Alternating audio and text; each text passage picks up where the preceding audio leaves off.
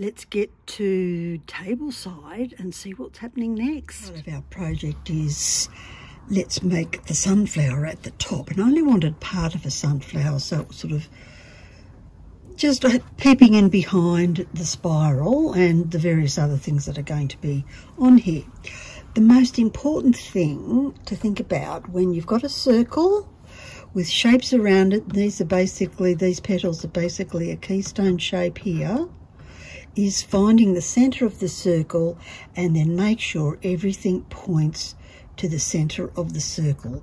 Otherwise you won't have balance and it will look wonky and it'll never be quite right.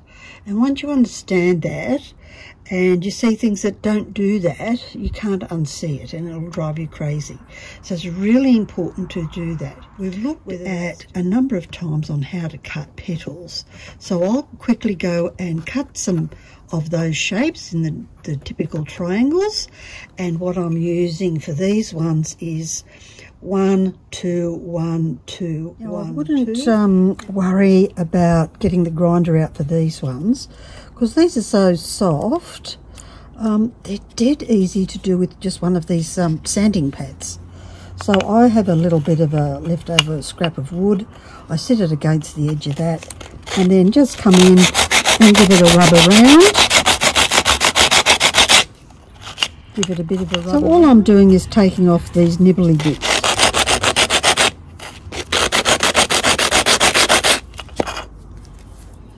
And there we have a nice smooth edge. So if I put my finger there, imagine I'm the grout line, you can see it was really quick, not even worth getting the grinder out for. So I'll smooth off all of mine and then we'll look at gluing this on.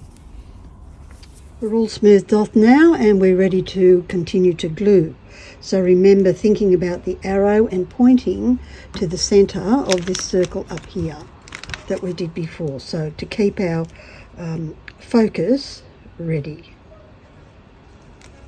I've accidentally got a great big hole in my little baggie, so I need to go carefully, otherwise I'm going to paint myself with glue.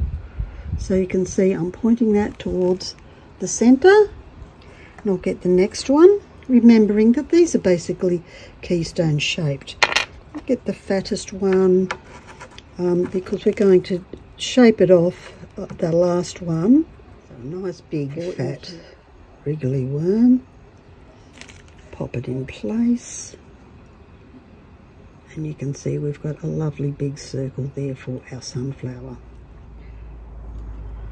And so pop it where you need it to be and draw your cutting line on. And that's where I'm going to cut and finish the top part of this side of the flower. And of course I can put the glob of glue on here if I want. I don't have to put it directly on the tile. Just depends what your hands are doing and if they're working for you today. Mine are just being a little bit fussy. And there we've got that still pointing towards the focus. So we still can see our focal point here, but we may need to do some extra trimming of our lovely leaves. So that's very, very close to that edge. So I might just scoot it over a bit so that it's sort of close, still pointing.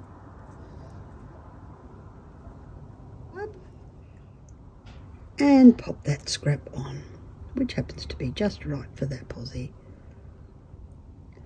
And of course I need to build these bits.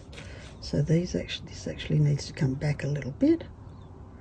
And the bits in here that need to follow the same principles because we are dealing with keystone shapes. They're petals, but cutting line in. So I always draw the grout line and then I cut the grout line off, and mostly, fingers crossed, it fits. Not always. So with a bit of luck, that'll be the perfect fit. No, I'll have to go and give it a little bit of a rub because I didn't quite get that part of it off. Nice big blob of glue. Pop it in, and I'm going to need one more. It still needs to look like it's a part of the flower and not something I just trying to find in my scrap box. Oh, look, I've got a leftover bit. So that's going to be the bit I'm going to use because I know it's exactly the right shape. Flower however you want. I'm probably going to have the makings of my sunflower. So you can see that. Let's just zoom out a bit. So it looks pretty amazing, doesn't it?